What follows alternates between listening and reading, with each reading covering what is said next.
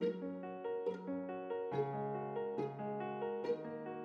name is Lindsay Marshall, and I am a PhD candidate in the history program here at the University of Oklahoma, and I am also one of the inaugural Jack Haley Fellows at the Western History Collection this summer. The fellowship is allowing me to discover people that I wouldn't have thought looking for, which is really wonderful. We're working on curating an exhibit that focuses on Oklahoma writers, and many of them are Native.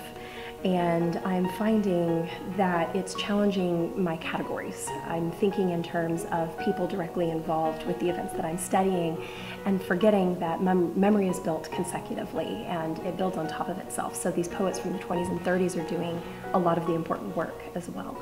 My research focuses on the way U.S. history textbooks build public memory, particularly focusing on the Plains Wars of the late 19th century and how that shapes attitudes and prejudices about Native people in American society.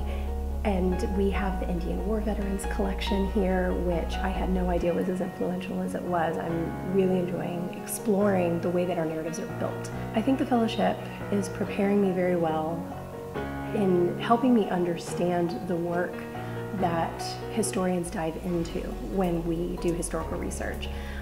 That what I find in the archive isn't there in a bubble, it wasn't preserved by accident, that there's intention behind it, and there's a very complicated story for how the narratives of the materials are built. And it's also showing me that that narrative can go several different directions depending on what focus I bring to it. So it's helping me be a much more careful historian.